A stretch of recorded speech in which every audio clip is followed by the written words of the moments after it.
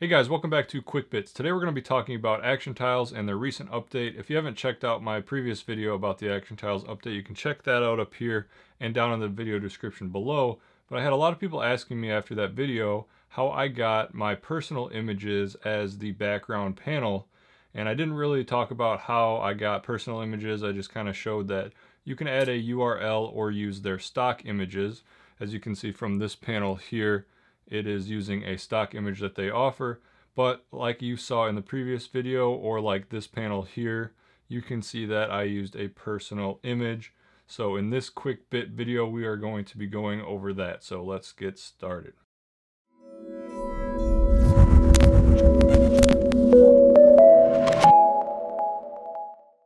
What's up guys, it's Drew from Taylor Tech, and on this channel we do smart home tech reviews, installations, and DIY guides. So if you're new here, consider subscribing.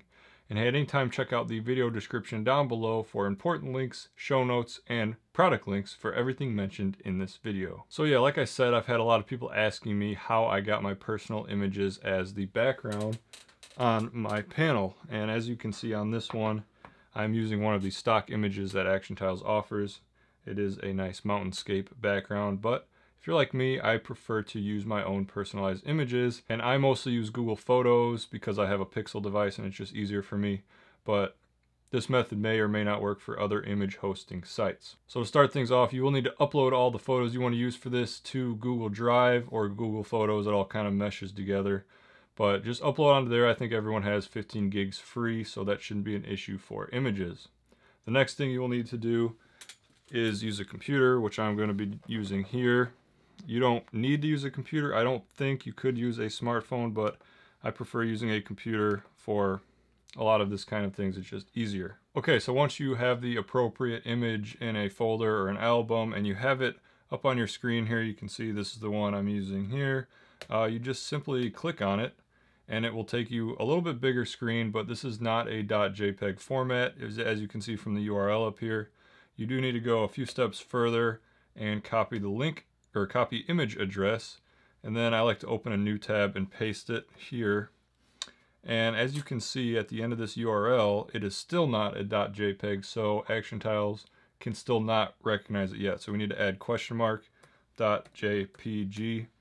And now if we go ahead and copy this entire address and paste it into yet another tab, or I guess we could use that same tab, but whatever. Paste it here. Now it's just a simple image. It's not connected to your Google Photos account anymore. It's just using the Google user content URL, which is basically just the actual hosting of the image. So from here, you would think you would be able to copy this straight into, or paste this straight into the theme builder. But unfortunately it's too long of a URL. It is ridiculously long. You can see the end of our URL here is not the .jpeg that we needed. So you need to shorten that URL, and I like to use a URL shortener like bit.ly, or you could use any of them really, and paste the long URL here. Wait a second and the short one will come up. We'll go ahead and copy that, and then we'll paste that finally into the theme builder image URL, and just like that, our image is there. So this works with probably any image hosting site, I would imagine, but I can't guarantee. This is just how it is done with Google Photos. So that's all I had for this quick bit video. Hope you enjoyed it. If you did, leave a like down below and consider subscribing, and I will see you guys in the next one.